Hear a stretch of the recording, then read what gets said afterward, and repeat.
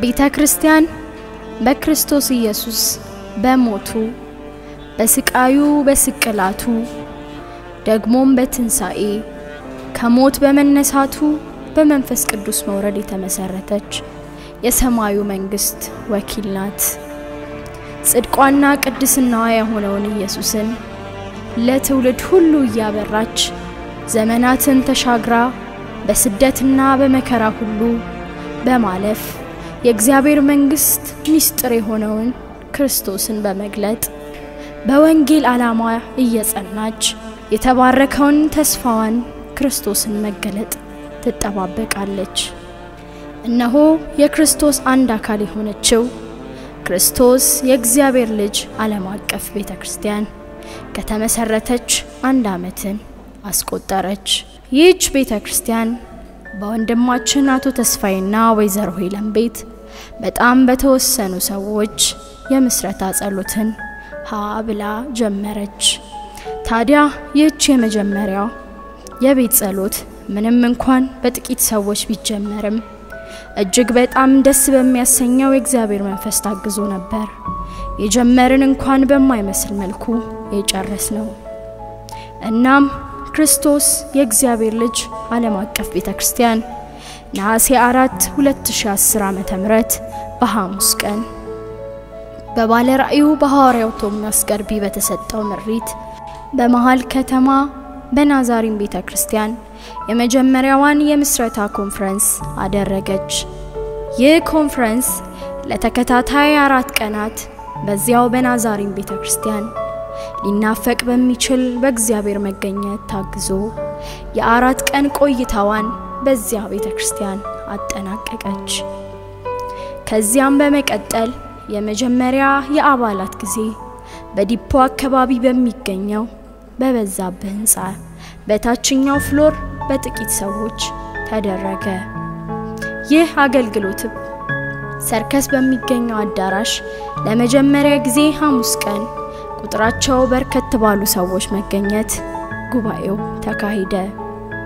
የመጀመሪያው የሙሉ ቀን ፕሮግራም በዛው በሰርከስ አዳራሽ ላይ ሆነ። ከምስረታ ኮንፈረንስ በመቀጠል ያዘጋጀችው ኮንፈረንስ ላይ ከሌላ ቦታ እንግዶችን ጋብዛ ነበር። ነብይ ሄኖክንና ዘማሪው ዮሴፍ ካሳ።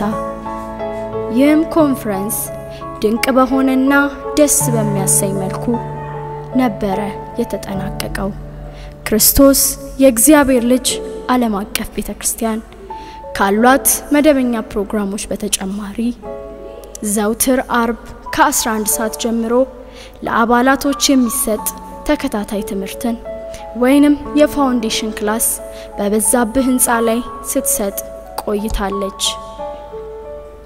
ይህ የፋውንዴሽን ክላስ የተለያዩ የትምህርት ርዕሶችን ይዞ የሰውን ህይወት ሊቀይር በሚችለው በእግዚአብሔር ቃል ተደግፎ ላለፉት ወራቶች ደስ በሚያሰኝ መልኩ ተማምረን ነበር። እናም ይህች ቤተክርስቲያን ተጨማሪ ኮንፈረንስ ከባህር ማዶ በመጣው ፓስተር ቢንያምና በዘማሪ ያሰግድ እንዲሁም የዚህ ቤተክርስቲያን ባለ ራእይ በሆነው በሐዋርያው ቶማስ ገርቢ ደስ የሚያሰኙ የፕሮግራም ቀናትን አሳልፋለች። በ2010 አጋማሽ አካባቢ ይህች ቤተክርስቲያን ለ50 ቀናት የሚቆይ ጾምና ጸሎትን አውጃ የነበረች ሲሆን በዚህም በጾምና በጸሎት ጊዜ ቁጥራቸው በርካታ የሆኑ ሰዎች በተለያዩ ርዕሶች ወደ እግዚአብሔር ማልደዋል። ይህ ለ50 ቀናት የቆየው የጾምና ጸሎት ጊዜ ቁልፍ መቀበል የሚል መሪ ቃል ይዞ ነበር የተነሳው። የጅማን ቁልፍ እግዚአብሔር አምላክ አሳልፎ እንዲሰጠን በሕያው አምላክ በእግዚአብሔር ስም የለመንን ሲሆን የጸሎቶቻችንን መልስም ራሱ እግዚአብሔር ሰጥቶናል። ይህ ድንቅ የ50 ቀን ጾምና ጸሎት የከተማን ቁልፍ ለመቀበል በጀመርነው የመጀመሪያ ሰሞን የጾምና ጸሎት ጊዜ እጅግ የሚያስደነግጥ ሁካታ በከተማችን ላይ ቢከሰትም የጅማ ቅዱሳን ግን በፍጹም እጃችንን አንሰጥም ብለው ያለ ድካም በብዙ ኃይል በእግዚአብሔር ፊት ሲማልዱ ቆይተዋል። እናም ዛሬ ላይ ላለው የሰላም መስፈን ያኔ በጭንቁ ሰዓት ወደ እግዚአብሔር የጮሁበት የጸሎት መልስ ነበር። ይህ ጾምና ጸሎት ደስ በሚል ሁኔታ በብዙ የእግዚአብሔር ረዳትነት ሊናፈቅ በሚችል የቁርስ ግብዣ ተጠናቀቀ። በተጨማሪም ምሽቱን ደመቅ አርገን አምልከን ነበር የዘጋነው። ታዲያ ይህ የመዝጊያ ፕሮግራም በዛ ብቻ አላበቃም ነበር። የአባላት የሪትሪት ጊዜ በቃለ ሕይወት በሚገኘው የጌስት ሃውስ ክፍል እጅግ አዝናኝ በሆነ መልኩ አሳልፈናል። ይህ የሪትሪት ጊዜ እጅግ አዝናኝ ጌሞች፣ ጥያቄና መልሶች፣ የምልክት ጥያቄዎች እንዲሁም በሐዋርያው ቶማስ ገርቢ የተሰጡ ትሬኒንግንም ያካተተ ነበር። በተጨማሪም ቤተክርስቲያኒቱ ለቅዱሳን የጌታን ራት አካፍላለች። ክርስቶስ የእግዚአብሔር ልጅ ዓለም አቀፍ ቤተክርስቲያን በነበራት የአንድ ዓመት ቆይታ ለጠላት ጭንቅ ሆናና እጅግ አስደናቂ ፈውሶች ተአምራቶችንም አስተናግዳለች።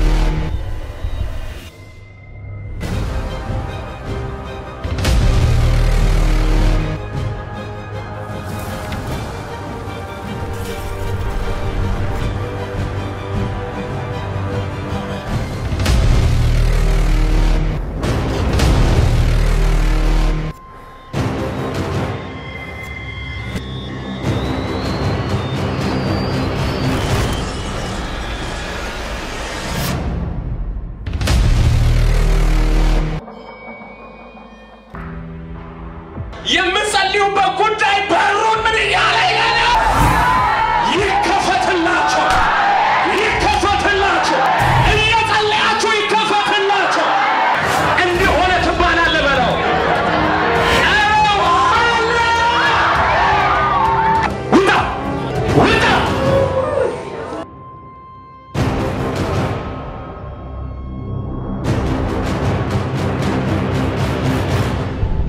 ጭንቅላቱ ላይ ጫት አስረው የደከሙበት በቱፋኔ የገባው ይላል። ውጣ ቶሎ በልቀቀው።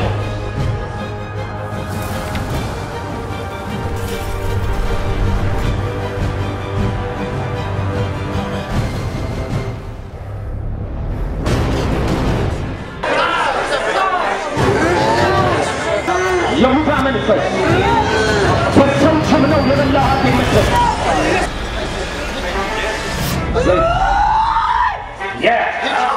አሁን የመጨረሻ በኃይል በመጫወት አስተኛት እናውጋ።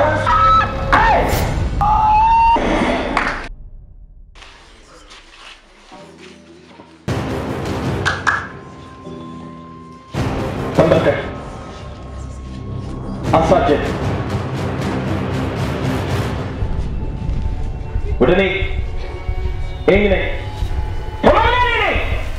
አውልቅ ቀለበቱ ከመጨረሻ ጣቱ ላይ ኪዳኑ ፈረሰ። ዘመኑ ሰውነቱ አእምሮ መንፈሱ አሁን በመልቀቅ ወጣለው። ጩናው ዛምባይ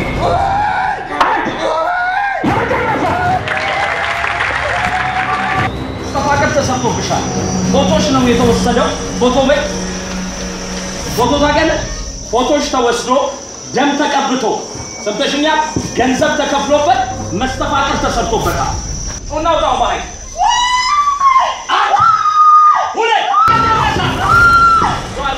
በጌታ በኢየሱስ ክርስቶስ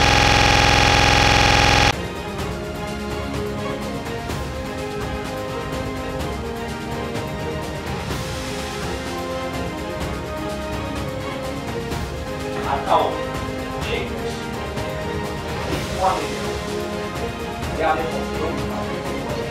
የመጣው ላይ ሁለት ሆነ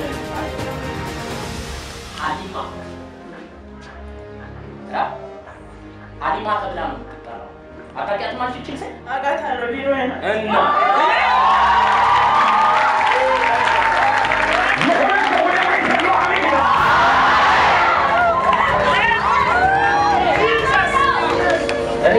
ተገናኝተን ይሄ ሚስጥራው ታላቅ በእውነት ቢሮ የመጣችሁ ነግራችሁኛል። ይሄ ጉዳይ ዘርዝረሽልኝ እንግዲህ ካልነገርሽኝ የነገረኝ እግዚአብሔር ነው። ከመራከው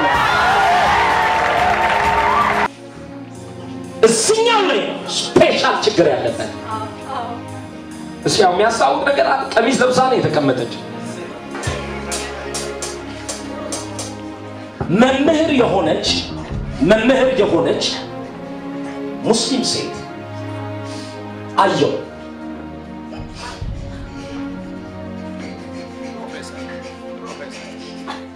እቺ ሴት ከፍተኛ ገንዘብ አድርጋ ጥራጥሬ የሚመስል ቆሎ የሚመስል ነገር በድንገት ካደረግሽው ሽፍን ጫማ ውስጥ ዚህ ሳይድ ላይ ተገኘ። ጥራጥሬ የሚመስል እንደ ቆሎ የሚመስል ነገር በድንገት ጫማው ስታወልቂ ነው ያ ነገር ረጅም ጊዜ ወሰደ። ዓላማው ሽባ ሊያደርግሽ ነው። የጌታ መንፈስ አለኝ ንገርሽ ከዚህ ምሽት ጀምሮ ተለወጠ።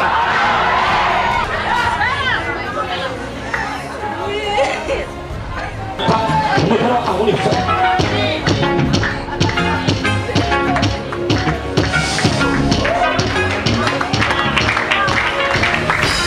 በጌታ በኢየሱስ ስም ይህንን እግር አሁን ፈትቼዋለሁ። ተኛ ፍጥነት ሩጭ በጌታ በኢየሱስ ስም አዝሽ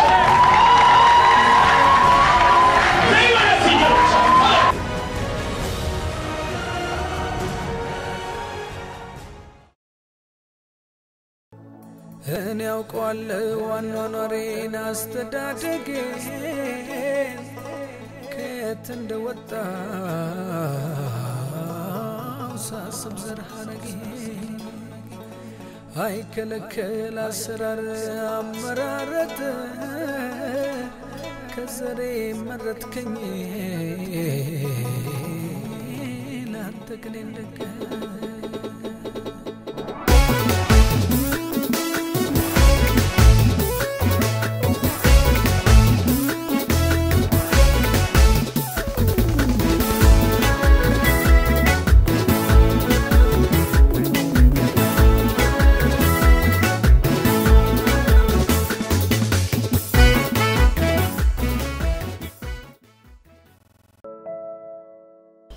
የዚች ቤተክርስቲያን ባለቤት የሆነው እግዚአብሔር እጅን በብዙ አቅጣጫ አሳይቷል። በመሆኑም ሌላ የአምልኮ ስፍራም በሌላ ቦታ እግዚአብሔር ለዚች ቤተክርስቲያን ሰጥቷል። ይህም ቦታ በቀድሞ የሆስፒታል መግቢያ ፊት ለፊት ሲሆን በዚህ ቤተክርስቲያን ግንባታ ላይ ቅዱሳን ድንጋይ በማመላለስ አፈር በማመላለስ በጉልበታቸውና በገንዘባቸው ይህችን ቤተክርስቲያን ደግፈዋል። ክርስቶስ የእግዚአብሔር ልጅ ዓለም አቀፍ ቤተክርስቲያን አዲስ ክርስቲያኖችን ደህንነት በማስተማር የሁለት ዙር የውሃ ጥምቀት ሰጥታለች። እንዲሁም በዚህ ቤተክርስቲያን የሚገርሙ የወጣቶች ምሽት ዮካብድ ቲም ተብሎ በሚጠራው የቤተክርስቲያን ወጣቶች ተካሂዷል።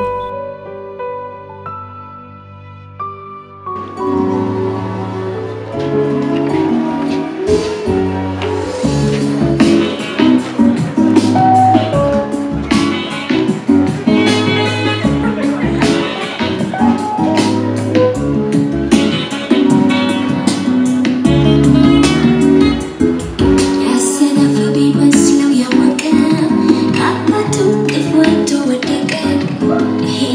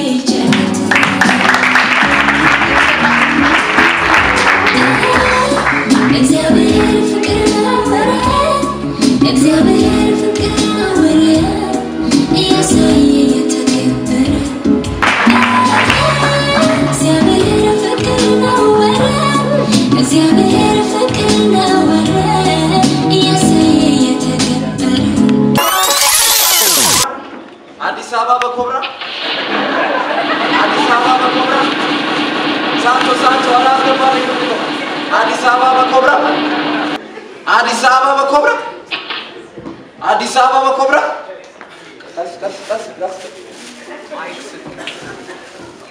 አዲስ አበባ በኮብራ ምን ነበር ደረስካ? ስለ ሰማያዊ ዜጋ ላናግር ነበር የመጣው። ሰማያዊ ዜጋ? አዎ። ምርጫ ቀስቃሽ ነገርሽ እንዴ? አይደለም። ስለ እግዚአብሔር ቃል ላካፍል ነበር። እስኪ ደግሞ ወላ ስለ እግዚአብሔር ቃል የሆነ ጴንጤ ነገር ነሽ እንዴ? አቦ ተነስታው ሳንቾ ምን ያለ ሰው አቦ ተነስታው ወጣልኝ በቃ አልፈልግም። ምን ያለ ሰው ነው መዳን ከስ ሄሎ ምን እቃው እንዴት እስካሁን ከጉምሩክ አይወጣ? አሜን ይሁን። ስለ ሰማያዊ ዜጋ ላናግር ይቅርታ ይሄን ትልቅ ይመስል ሰባለ አንዴና ሄሎ ያፍለክ ወንድም እንዴት አደረ? ዘንድሮ አልበላም። አንድ ደቂቃ ብቻ አስተና አንድ ደቂቃ እቺ ጋር እዚህ ጋር ቀሳውጥ ብሎ በዚህ ቅርጽ ነው የተበለጠ እና አሁን አንድ ደቂቃ ሰጠኝ። ኧረ በእናትህ አንተ ምን እያልክ ነው? አንድ ደቂቃ ቀልዳለህ። ትንሽ ደቂቃ ነው ሰጠኝ። ወሬ ዘመተ እኔን ታዘናጋ። ኦኬ ያ በትንሽ ክብደት ነው የበለጠ እሱን ይላካ አዘናጋው ነው ማለት ኧረ አይደለም። አሁን የራላት ነው ልታሰነዝረኝ ነው? ንካ በቃ ላሽ ወይ አባቴ አዲስ አበባ በኮብራ አዲስ አበባ በኮብራ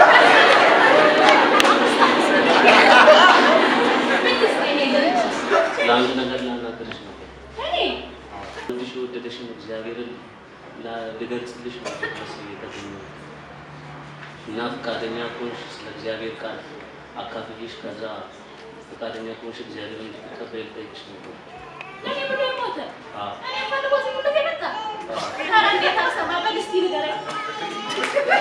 ማቴዎስ ወንጌል እንዲህ ይላል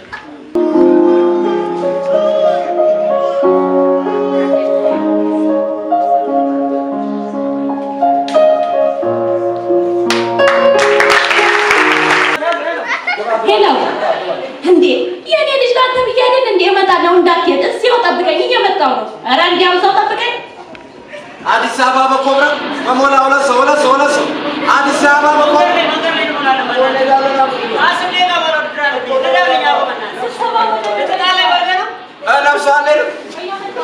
አዲስ አበባ በኮብራ የሞላ አንድ ሰው አዲስ አበባ በኮብራ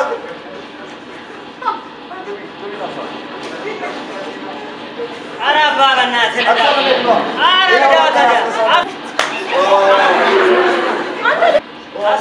ቀስ እያልክ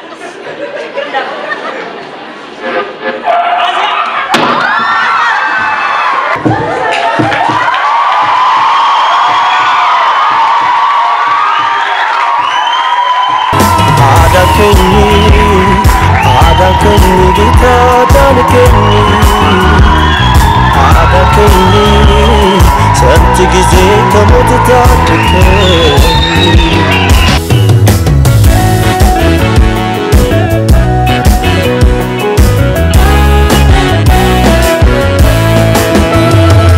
እኔው ራሴ አመሰግናለሁ። እናም በዚህ በአንድ ዓመት ቆይታዋ ለመጨረሻ ጊዜ ያረገችው ኮንፈረንስ ከሐምሌ 19 እስከ 24 የቆየ ሲሆን እጅግ አስደናቂ የእግዚአብሔር ጣትም በጉባኤው ላይ ነበረ።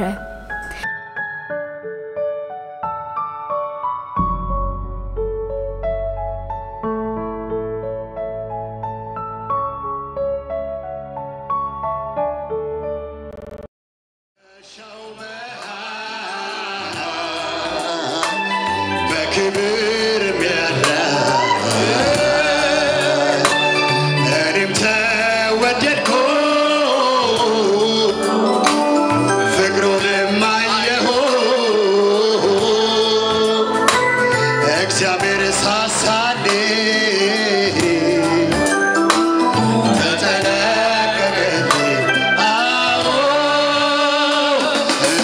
ለብዙ ክብር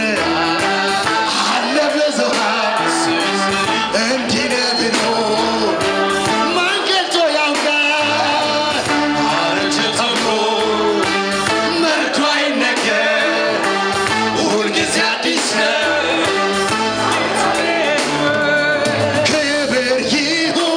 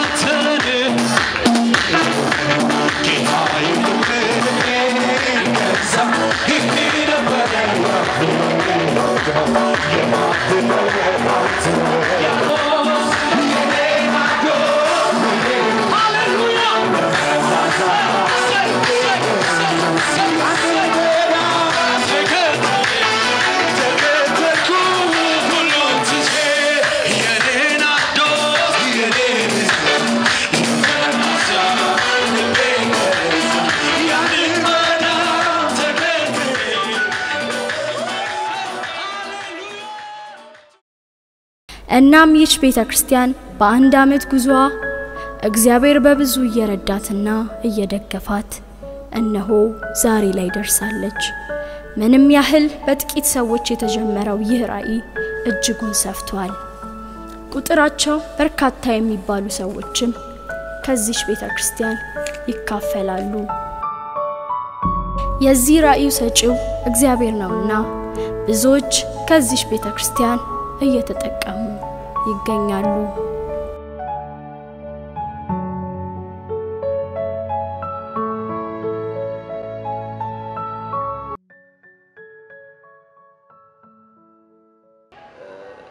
እቺ ቤተክርስቲያን ከተመሰረተች አንደኛ ዓመቷን የለት በዓሏን እያከበረች ባለች የክርስቶስ የእግዚአብሔር ልጅ ዓለም አቀፍ ቤተክርስቲያን አገልግሎት እድሜዋ አጭር ቢሆንም አገልግሎቷ ግን እጅግ በጣም ረጅም ነው። ከኔ ሲጀምር እኔ ራሴን ያገኘሁበት ራሴ ተለውጬ የተገኘሁበት ስፍራ ቢኖር በዚህች ቤተክርስቲያን እግዚአብሔርን በፈቃደኝነት ወርጄ እያገለገልኩ ያለሁበትም በዚህች ቤተክርስቲያን ነውና እኔ እጅግ በጣም ደስተኛ ነኝ። እዚያ በመቀጠል አገልግሎቷ በጣም በርካታ ነፍሳት ድነዋል። እጅግ በጣም ደስ ከሚለው በታላቁ ተልእኮ ብዙ ነፍሳት መዳናቸው በዚህች ቤተክርስቲያን ውስጥ እጅግ በርካታ ሰዎች መፈወሳቸው ትልቁ የእግዚአብሔር እጅ የተገለጠበት ጊዜ ነበር። በእነዚህ ጊዜያት ውስጥ በርካቶች ድነዋል፣ ወደ ጌታ መንግስት ተጨምረዋል፣ ብዙዎች ተፈውሰዋል። በዚህ ክብር ለጌታ ይሁን። ሌላው በመሰረታዊ ትምህርት ወይም ፋውንዴሽን ክላስ ላይ ብዙ የተጠቀምኩባቸው ነገሮች አሉ። በመጀመሪያ ህይወቴ የተቀየረበት አገልግሎቴ የተቀየረበት ጥሩ እውቀት ያገኘሁበት ትምህርት ነው የተማርኩት። በተለይ አባትነት የሚለው ትምህርት የማረሳው ለስጋም ለነፍሴም ፈውስ ያገኘሁበት ስለሆነ እጅግ በጣም እድለኛ ነበር ማለት ይችላል። ሌላው የቤተክርስቲያን አገልግሎት በጣም የሚያስገርም በመካከላችን በተለይ ሐዋርያው ቶማስ ገርቤ በመካከላችን በመሆን እያስጠናን በእግዚአብሔር ቃል እያስተማረን እያበረታን እችን ጊዜ ደርሰናል። ክብር ለእግዚአብሔር ይሁን። ይሄ ራእይ ከተጀመረ ጊዜ ጀምሮ ነሐሴ 4 እስካሁን ድረስ አመት ሙሉ ባለው ጊዜ ውስጥ በጣም የሚገርም የእግዚአብሔርን ክብር እያየን ያለነው። ይሄውም በዚህ በአጭር ጊዜ ውስጥ በአመት ውስጥ 3 የቤተ ክርስቲያን ስፍራዎች እንደ ቻፕል ተከፍቶ አንደኛው በበዛብህ ህንጻ፣ ሁለተኛው በሰርከስ፣ አሁን ደግሞ ሶስተኛው በዚህ በሆስፒታል አካባቢ ባለው ቤተ ክርስቲያን ውስጥ እየተጠቀምን አለን። በዚህ ውስጥ ሁሉ የእግዚአብሔር ክብር በሚገርም ሁኔታ እየተገለጠ ነው ያለው። ሰዎች በጣም ይድናሉ፣ የታሰሩት ይፈታሉ። በጣም ብዙ ሰዎች ደግሞ እግዚአብሔርን ይቀበላሉ፣ እንደ ግል አዳኛቸው አድርገው ይቀበላሉ። በዚህ ውስጥ ሁሉ በጣም የሚገርም ነገር እግዚአብሔር እያስተማረን ነው ያለው። ሁለተኛው ደግሞ ከፋውንዴሽን ክላስ ውስጥ ደግሞ የተማርነው ለህይወታችን በጣም ትልቅ ነገር ቀርቶልኛል። ክርስቶስ ማን ነው በሚል ርዕስ ተምረናል።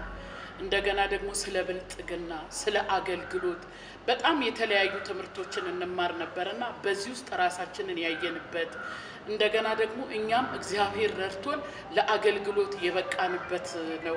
ይሄ ትምህርት በህይወታችን ስራ ሰርቷል። ብልጽግናና ሳይቶናል፣ የህይወት ለውጥና ሳይቶናል። በዚህ ውስጥ ሁሉ እግዚአብሔር ረድቶን ከእግዚአብሔር ጋር አብረናለን። ክርስቶስ የእግዚአብሔር ልጅ ቤተክርስቲያን ከተጀመረች እንግዲህ 1 አመት ሆኗታል። ስንጀምር ግን እንዲህ አሁን እንደምናየው ያማረ ነገር ሆኖ አይደለም የጀመርነው። በጣም ብዙ ቻሌንጆች ነበሩ። በጣም ከባድ የሆኑ ነገሮች ነበሩ። ግን እግዚአብሔር ረድቶን ዛሬ ላይ መድረስ ችለናል። ስንጀምር የጀመርነው በሰው ቸርች ነበር።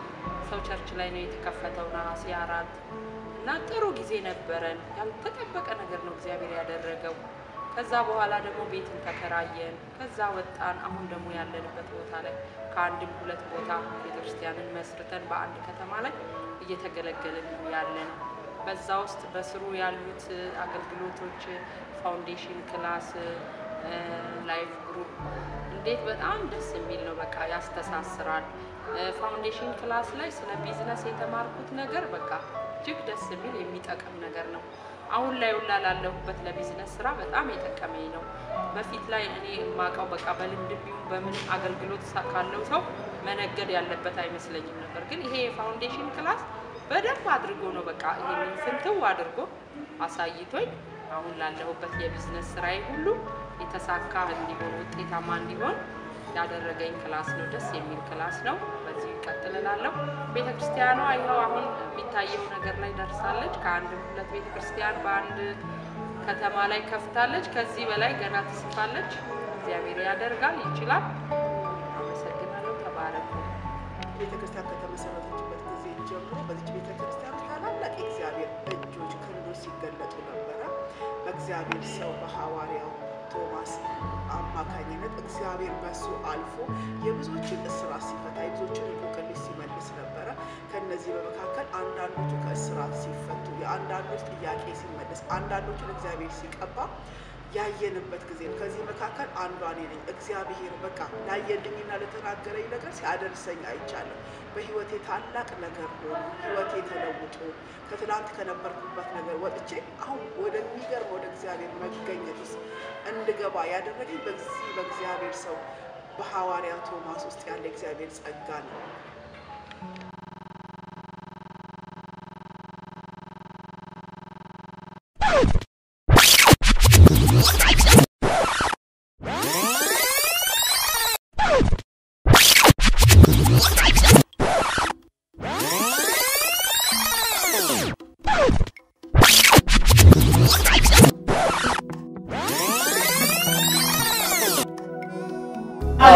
ይሄ ራእይ የሚያድግ የሚሰፋ እግዚአብሔር ምድርን ሁሉ የሚሸፍን እግዚአብሔር ለብዙዎች እረፍት ስለሚሆን በናዝሬቱ ጌታ በኢየሱስ ስም አመሰግናለሁ። አሜን።